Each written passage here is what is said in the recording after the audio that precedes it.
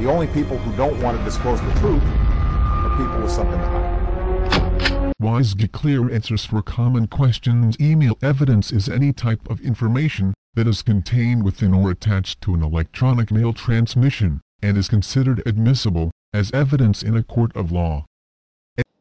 Hello, YouTube.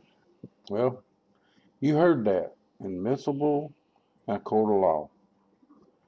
Now, I'm just showing y'all this. Y'all can listen to the rest of it and pay attention to it.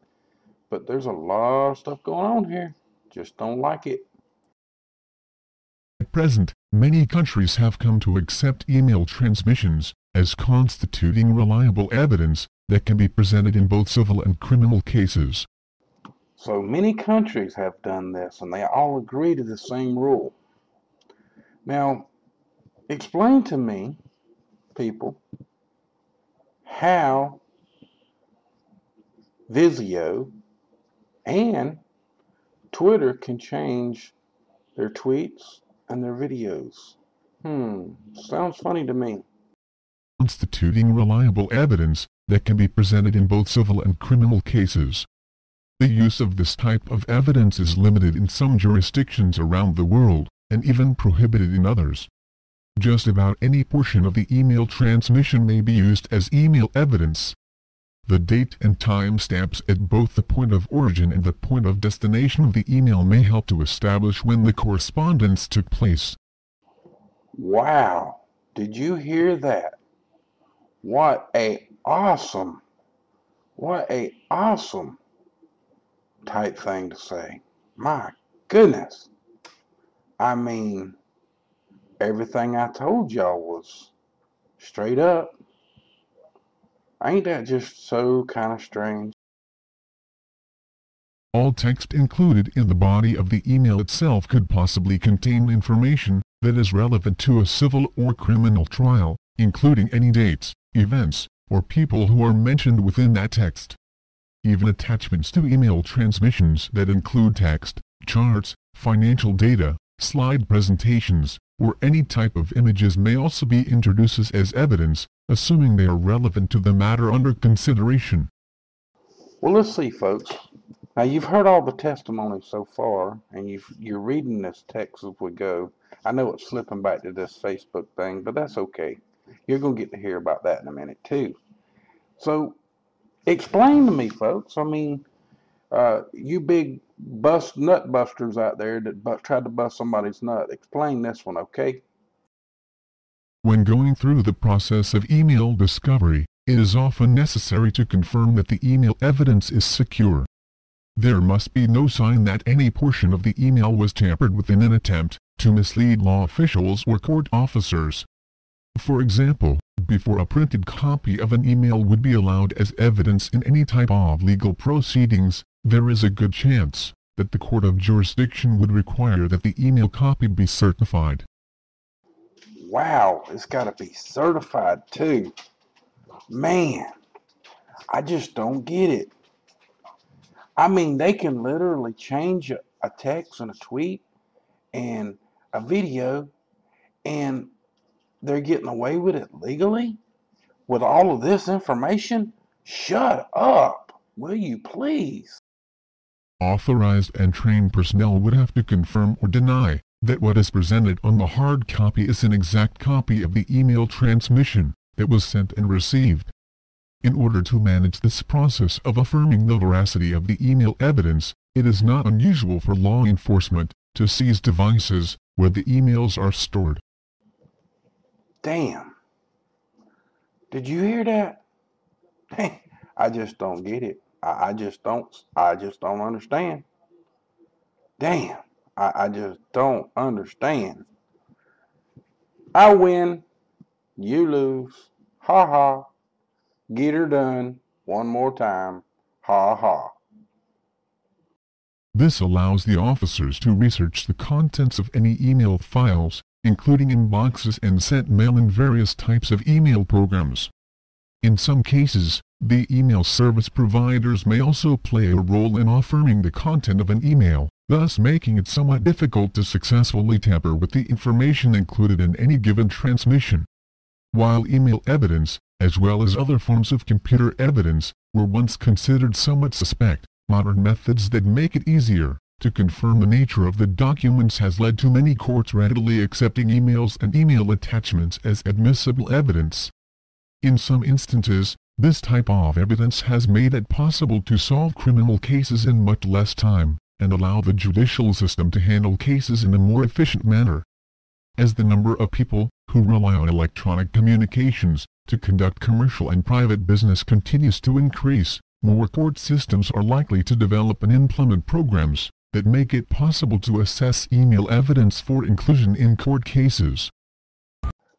Okay guys, this right here is a little clip right here that I'm not going to interrupt. I want you to hear it, and it's going to be read to you. And afterwards, I'm going to show you some more stuff and show you why all of this is happening and why they're doing what they're doing. Or at least I'm going to try. So much love to y'all, and here goes the rest. Facebook status update provides alibi. New York CNN for 19-year-old Rodney Bradford. A simple Facebook status update turned into much more, a rock-solid alibi after he was accused of a crime.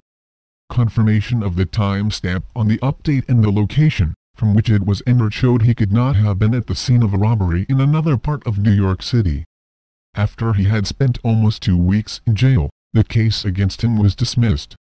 The story began at 11:49 a.m. on Saturday, October 17th, when Bradford was updating his Facebook status at his father's home in Harlem. A minute later, 12 miles away in Brooklyn, 2 men were mugged at gunpoint. The next day, Bradford, who was facing a separate 2008 robbery indictment, found out police were looking for him in connection with the Brooklyn robbery. Bradford turned himself in, confident he would be cleared. But after one of the victims picked him out of a lineup, he was charged with robbery in the first degree and sent to Rikers Island, home of the New York City jail. It wasn't until Rodney Bradford Sr. discovered his son's Facebook update that the young man's defense attorney realized he had an unbeatable alibi. Throughout the week, said the attorney, Robert Royland, I worked with the district attorney's office and made them aware of who our alibis were, presented the Facebook evidence and generally tried to convince them that it would be wrong to proceed to an indictment in light of this evidence. The district attorney subpoenaed Facebook for documentation that would prove Bradford had updated his account from his father's home in Harlem. It worked. It all corroborated our alibis, explained Royland. The Facebook thing was really the icing on the cake. I think, ultimately, it's what prompted the DOT to dismiss.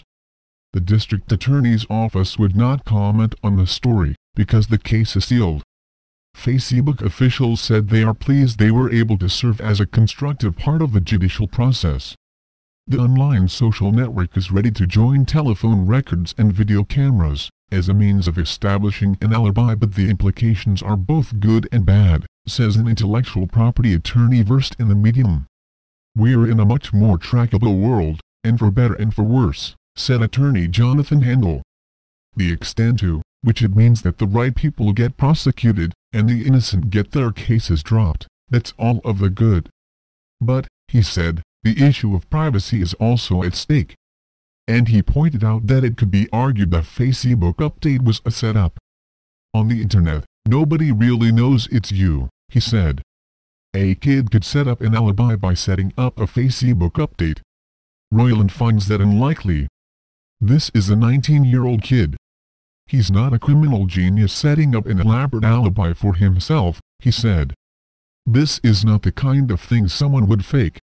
And if someone were going to fake it, he said, they do it in a lot clearer way than the inside joke that Bradford posted on the phone with his fat chick. Where my IHOP? The message was met with some incomprehension by reporters first writing about the story, who didn't quite understand the reference to the International House of Pancakes. Royland explained it this way: the fat chick was a playful reference to Bradford's pregnant girlfriend, who was irked that he, his father and his stepmother had gone to an IHOP without her the night before. The update teased that she wondered where her pancakes were. He was just kind of taunting her playfully about having been to IHOP, Royland said. I know it sounds not very nice, but it's sort of a reference to her because she's pregnant. But they actually had a very good relationship. She's cute as a button. Now that his innocence has been demonstrated, Bradford has hired civil attorney Herbert L. Schmel, who say they are 99.9% sure that they will be filing a civil suit against the city.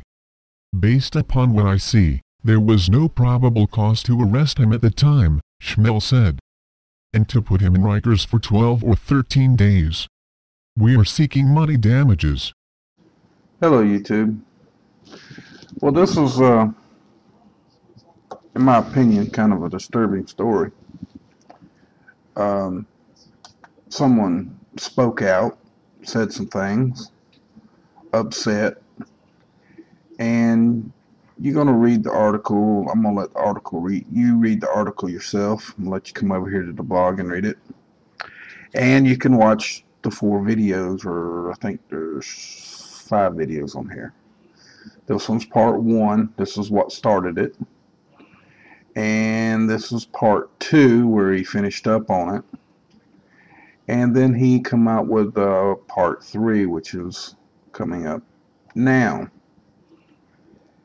And I'm going to stop it right there for a second. And what y'all got to understand by me making this video and putting it along with the one that goes along with the proof of using timestamps and cache and all that stuff on the internet, is because basically that's what they done to him in a roundabout way. Is it not? I mean, he's not backing away from it or changing it or saying anything. He actually said it.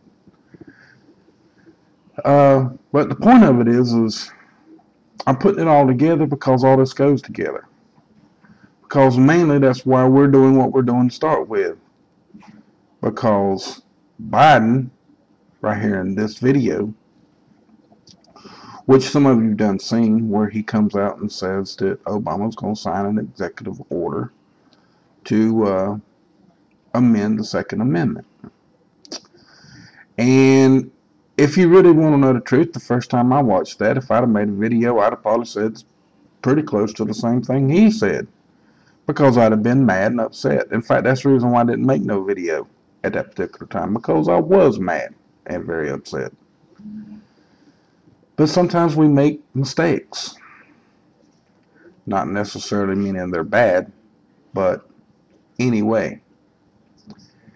So I made a blog on it. I put it all together. And I'm showing you why he was upset, which is this. So maybe I should have put this at the top. So, but I didn't. I put it at the bottom because I wanted everybody to understand it. And I put monograph because he done a good job of explaining it himself. And then the text is in here too. You can read it and you can click on the links and go to see other things as well. And then you can see the video that created a controversy. And then you can see where he tried to fix it on part 2. And that escalated it even more. And then this one here, he is talking with a friend of his that's an attorney. So, much like this video too long already.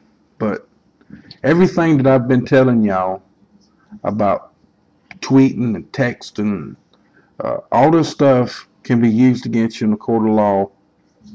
How is it legal for you to change it?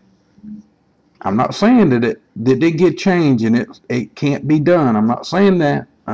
Don't take the words out of my mouth here and misunderstand what I'm saying.